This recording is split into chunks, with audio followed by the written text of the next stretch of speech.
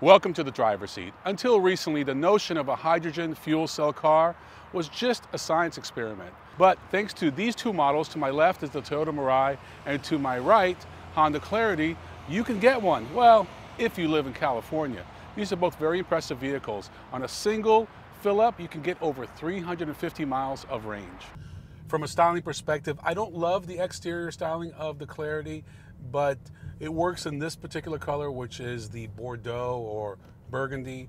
You also have black and white as the other two color options. I don't like the white. I think the way they did the body panel over the rear wheels just doesn't work on that white car. As far as the interior styling, I love it. I think they did a great job.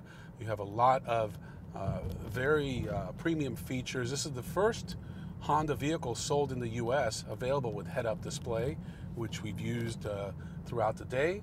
You have a nice large navigation system, of course lane watch, and all the other Honda sensing features.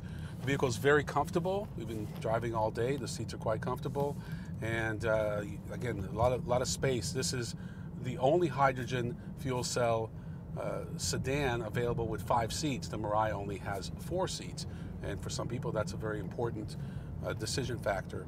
Then the materials that they've used are very premium. You have this kind of Alcantara a dashboard, which I think looks nice, it feels nice, but it could get very dirty very quickly. So I think maybe they should have opted for some different materials.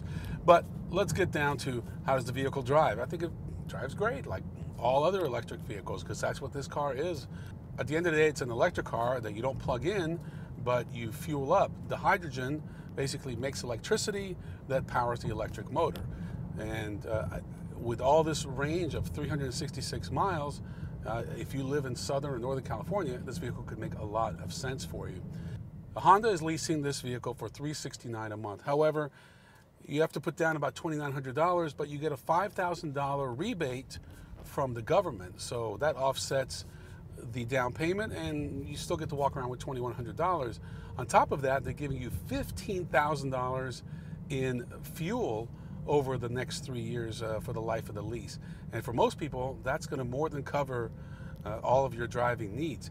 So in essence, you could be driving this for free, and with approximately 30 fueling stations in Southern Northern California, and they're adding another 20 or 30 more over the next 2 years, you should have plenty of options. In Orange County, where we are based, there are at least 7 stations, so no excuse to run out. And what they found out with the first FCX Clarity is that the biggest complaints customers had was range. That one had about 220. Well, you have about over 50% more on this Clarity. They missed having a 5th seat, and they just didn't feel there were enough features compared to a Honda Accord, for example. So all of that has been addressed in this vehicle.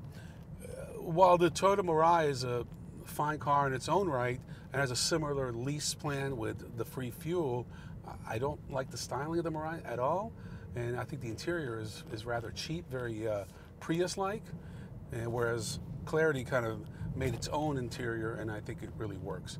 You have a very familiar shifter here that you find in other Honda products like the Pilot and the Odyssey, and overall I just think they did a terrific job with this. Very little to complain about.